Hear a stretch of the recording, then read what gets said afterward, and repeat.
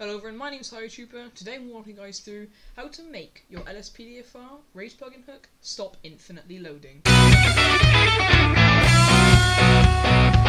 So I'm guessing that your guys' Raise plugin hook is infinitely loading. It comes up with the loading screen, it says everything's loaded in your plugins, it says you're loading GTA 5 game files, everything is looking normal. But for one thing, it is taking forever, or it is just not loading your GTA 5. So, I got to fix this. It's really simple. All you guys want to do is open up your OpenIV, and as you guys can see here, right at the top it says Grand Theft Auto 5 title update. You have an outdated version of update.rpf in your mods folder. You need to copy a new version of update.rpf into your mods folder, otherwise your game might crash. Or, for instance, with the Rage plugin hook, it will not load. So all you guys want to do is click copy new version to mods folder, and then click yes. This will not replace any of your car mods, any of your gun mods, any of your EUP. It keeps it all the same. All it does is just update your mods folder.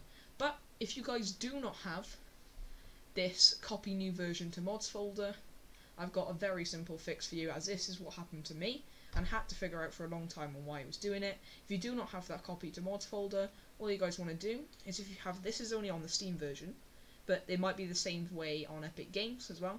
So you got to go to Steam, open, then go to library, collections.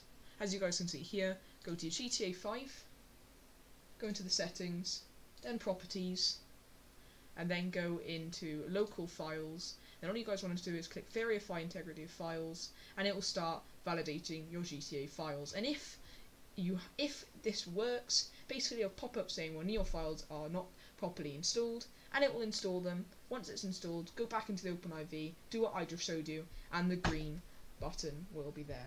Hope you guys found this video useful. I know you guys have just updated ScriptHook-V, Raise plugin hook, and LSPDFR all in one go, and you might find it frustrating how your Raise plugin hook is infinitely loading, but this is your fix to that. Hope you guys found this video useful. If so, make sure you like, comment, and subscribe, and I'll see you guys in the next video.